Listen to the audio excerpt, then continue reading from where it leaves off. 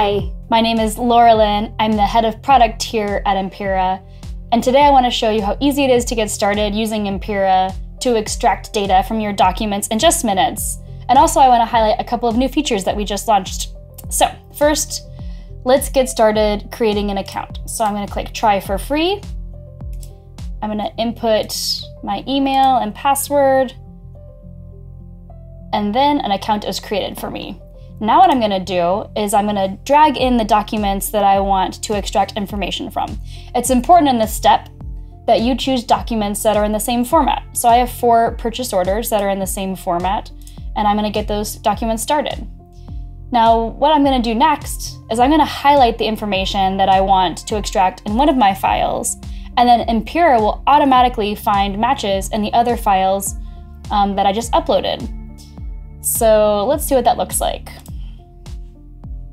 All right, so let's look at my first file. We can see we have 4 files over here. This is the 4th one. The first thing I'm going to do is I'm going to click Add Field. The first thing I'm going to show you is our text extraction. So let's say I want the address. I'm going to highlight the address, and then I'm going to name it. Oops, got a little over-eager on that one. Let me try it again. Address. Call it street.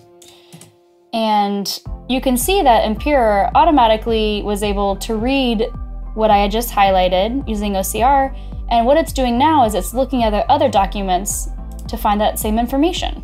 So let's take a look at this purchase order. It looks good. It found that information. Let's keep going. Now this one looks like it had a little bit of trouble. I see why. It's not rotated the right way. So the great news is that now we have a new feature where you can modify your documents inside of Impira. So I'm going to click this little arrow and click Modify File. And now I can rotate documents. I can split them into 2 different documents. I don't want to do that right now though. And I can also delete pages. So once I've rotated and deleted, I can click Save. Now ideally I do this before I start extracting, because what's going to happen is Impira is going to go back behind the scenes, reprocess this document, and see if it can find a good prediction. All right, let's take a look at our last document. And sure enough, there we go. We can see in the last document, it looks good. And let's go back to our previous one, and it looks like it found it now that it's rotated the right way. Great job. All right, let's also get that city, state, and zip.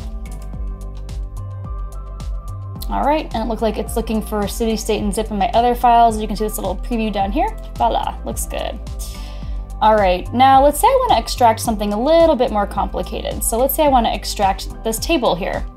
So Impira is now great at extracting repeated data like a table.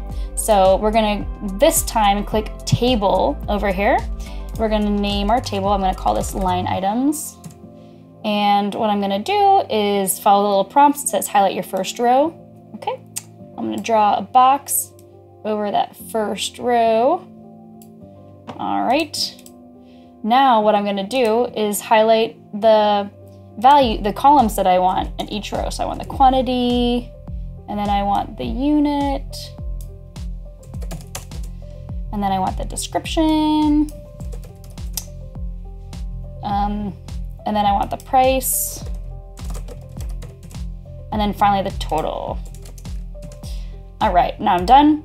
So now what Impira is going to do is it's going to look at this first row, and it's going to look further down the document to see if it can see other rows that match that same pattern.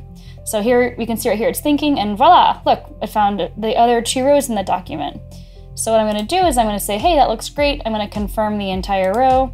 The more information that I tell Impira, the better off it does on your other documents. So anytime you confirm an entire row, whether it's pressing this button or whether it's pressing this little check mark next to each value, it will start repredicting on the rest of the document. So not only does it look on this document, it also looks at the other documents. So let's take a look at these.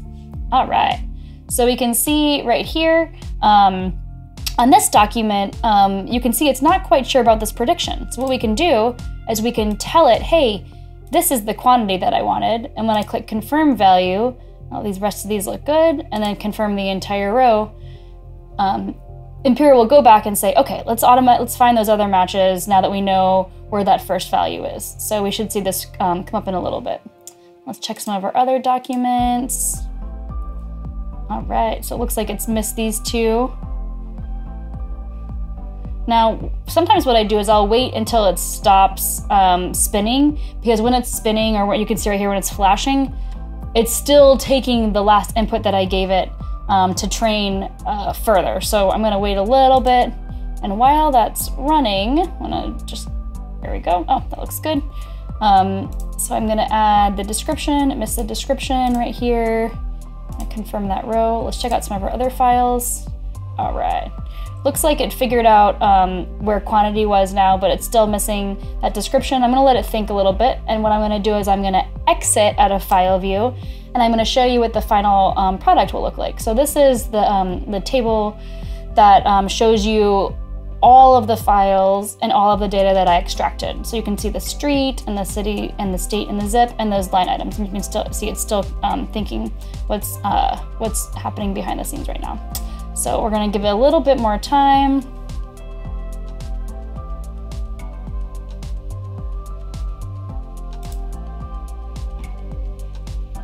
And, great. So now I can see the inputs that I gave it helped it become a little bit smarter, and now we can see these all look good. I'm gonna, I can either go file by file to look at it, or I could go straight to that table view and say, okay, it looks pretty good.